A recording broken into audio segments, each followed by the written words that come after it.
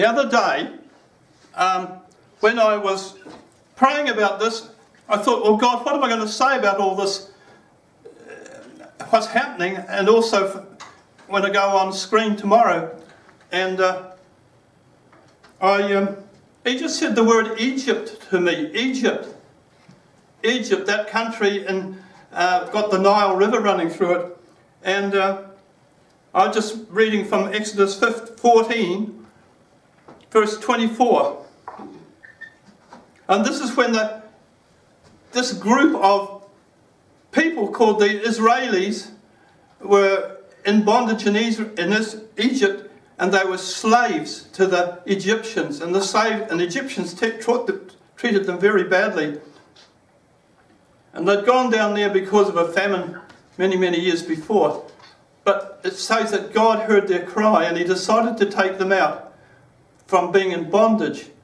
And, you know, God can take us out from our bondages.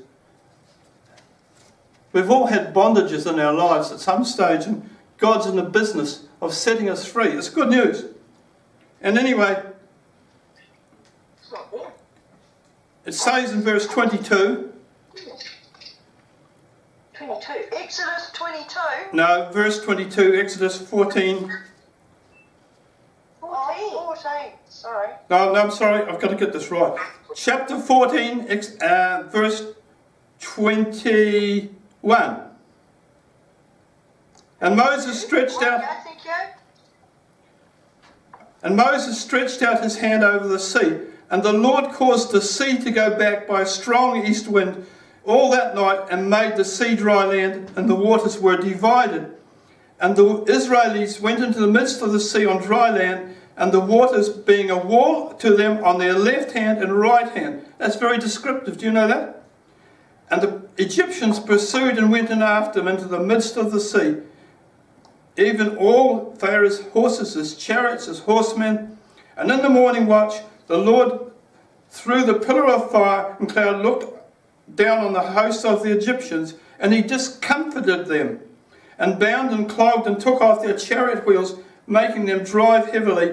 And the Egyptians said, let us flee from the face of Israel, for the Lord fights for them against the Egyptians. And then the Lord said to Moses, stretch out your hand over the sea, and the waters came, that the waters may come again upon the Egyptians, and upon their chariots and horsemen. And Moses stretched forth his hand over the sea, and the sea returned to its strength and normal flow. And the Egyptians fled into it, and the Lord overthrew the Egyptians and shook them off in the middle of the sea.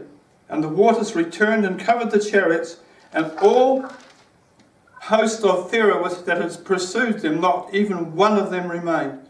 And the Israelis walked on dry land in the midst of the sea, and the waters became a wall to them on their right hand and their left. Thus the Lord saved Israel that day from the hand of the Egyptians, and Israel saw the Egyptians dead upon the seashore. And Israel saw their great work which the Lord had done, and the people feared the Lord and trusted in him.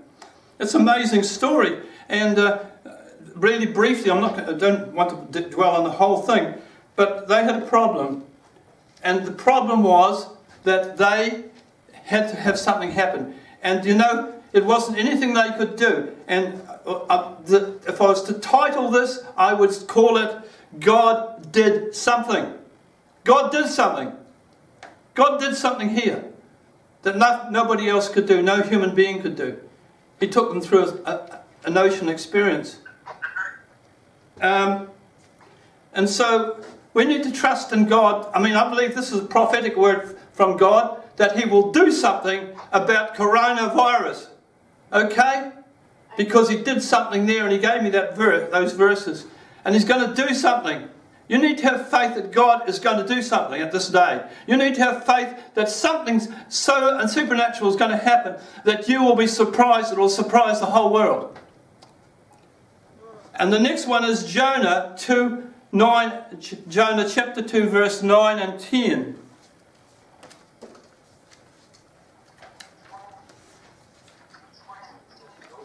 Chapter 2, verse 9 and 10. And Jonah was in Jonah was thrown in the ocean as a whale swallowed him. And he was in that whale, and he said these words, "But as for me, I will sacrifice to you with the voice of thanksgiving. I will pay that which I vowed. Salvation and deliverance belongs to the Lord." And God and the Lord spoke to the fish, and it vomited out Jonah on the dry land. God did something.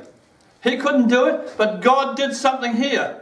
This is another example of God doing something when you can't do anything for yourself. He did it.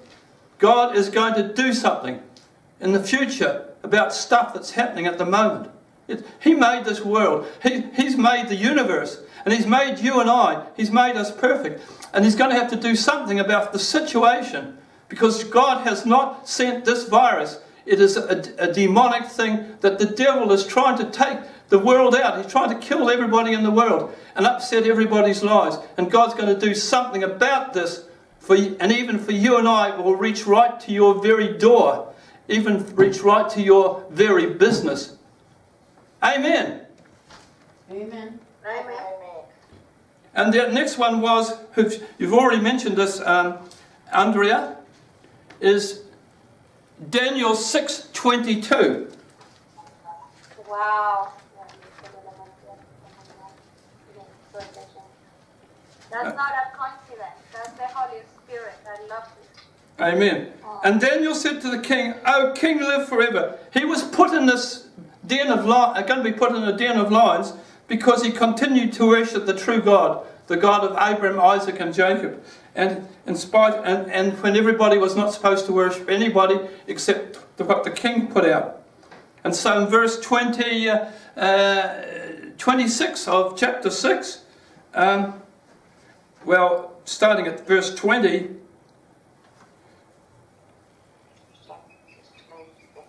"And when he came to the den and to Daniel," Daniel's already in there, "he cried out with a voice of anguish. The king said to Daniel, 'O Daniel, son, servant of the living God, is your God, whom you serve continually, able to deliver you from the lions?' And Daniel said to the king, 'O king, live forever.'" He didn't abuse him for what the king had done. He just said, "Live forever." Hey, that's a blessing. To say that to somebody that tried to kill you, that is a blessing. God's into blessing. "My God has sent His angel and has shut the lions' mouths so that they have not hurt me, because I was found innocent and blameless before Him. Also before you, O king, I have had no harm done, have done no harm." Then the king was exceedingly glad. Look, this is another situation where God did something. The theme of what I'm talking about is that God did something, He's still doing something, and He's going to do something. In fact, He's on that case already, the world situation. We are the creation. He loves us so much He sent Jesus, but He also loves us so much He's going to do something about the situation. It's in His hand, it's in His heart, it's in the heart of God. All these situations here, it was in the heart of God to do something about the three situations I've talked about. It was in the heart of God, and He accomplished it and brought it to pass perfectly. Hallelujah. It says in Acts, when Peter came out of I'm not going to read these verses, but when Peter came out of that prison that time, do you remember Peter was locked up? And the angel came and touched the shackles that were around him, and they fell off him.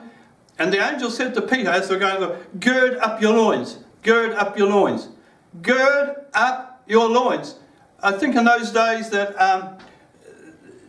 people wear very loose clothing, but when they were going to do something important or do some work or run, they actually took that loose clothing up and they girded it around their loins and didn't come. And I believe God's calling for just the believers or whoever else to gird up their loins and face this manifestation that's encircling the earth and see it completely eliminated. Amen? Amen. See it eliminated. Amen. Hallelujah. Yes. Hallelujah, Lord. And the other thing is that all of us know that in some ways this world has been a playground. It's been a playground. We've gone through amazing times. The last 20 years, 30 years maybe, people have been able to achieve the desires of their heart. They can go boating if they want to. They can go on cruises if they want to. They can enjoy barbecues if they want to. They can enjoy doing all manifestations of things, motor racing, all things that are nothing wrong with them. They're all been, but it's been like a playground. We could enjoy anything we like. It's been a playground. Right now, in this month or last month, it's turned into a battlefield. There's no playground thing about this world we're living in at the moment. It's completely changed. And it's a battlefield. And I want you to know that God's saying it's changed gears. Not that He's tried to get rid of that from people. That wasn't His plan. But the virus has changed everything. And you need to know that God is going to restore this world in a way that maybe we don't understand, and it may not look quite like it used to. But we are given a chance to get our second wind. When He sorted it out, we are going to have a chance to get our second wind. If you've been a runner, you know there's a time when you're running that you can actually get your second wind and move and start running in power again. And I believe God's going to give the world a second wind, something that's different, but it's going to be all right because He's going to put it into place. Amen. Amen. I've been a church pastor sort of most of my life, but I believe God's given me an anointing for prophetic words. Say prophetic things. Say things with power. Say things that are good. Say things that He's doing before He does them. Amen. Hallelujah. Because He's a good God and He loves us. And if He could make the whole universe, surely you have to believe that He can fix this stuff up.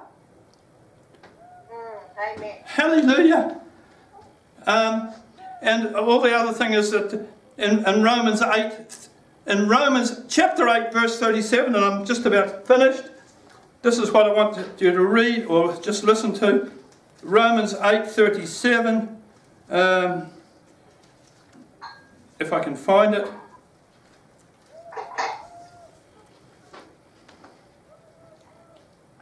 Yet amid all these things, that's everything that's wrong, right, whatever, amid all these things, we are more than conquerors. Yes. We are more than conquerors. Say it. We are more than conquerors. We are more than conquerors. And gain a surpassing victory through Him who loved us. That's Jesus. That's what we have. It's our portion. And the last thing was that Jesus said, "Peace I leave with you, not as the world leaves it, but as from me. Peace I leave with you." He wants to leave His peace. Whoever is hearing this today, leave His peace in your heart. And I'm praying right now, it goes right in, that you will carry this peace in your heart. You'll be a radically different person. Do not let the surroundings and the circumstances affect you. Hold fast in this peace. Hold fast. And understand, you're no longer in a playground at the moment. This is a battlefield. And how long we're going to be doing this, I don't know. But I tell you what, God has your interest in His heart. Actually, every one of the people that can hear me and see me on this video, He's got your interest. And you can cast your cares on Him because He cares for you. And if you can lock those cares on Him, you won't have to carry the burden of those cares. Don't talk negatively, talk positively, Bible stuff. You know, He cares for you. And His peace is on you. And He can change this thing. Lord, right now I just pray in the name of Jesus that you will totally give assurance in every heart of every person that's in sound of my voice. That everybody that will know that you're in control. that you came and you gave us Jesus when we were lost. And his resurrection proves that you're a true God, that you've put us right with you through your blood. And we have need to know fear, that fear would leave people's hearts. And there'll be an amazing, amazing manifest of your peace. And Lord, I know we can't meet with anybody else at the moment, but when we come out of this, may people know that your peace is upon us. We ask this all in your mighty name, Jesus, because of you, Jesus, the lovely, lovely Saviour of the world, the sin bearer, the Lamb of God who took our sin. We ask this in your mighty name. Amen.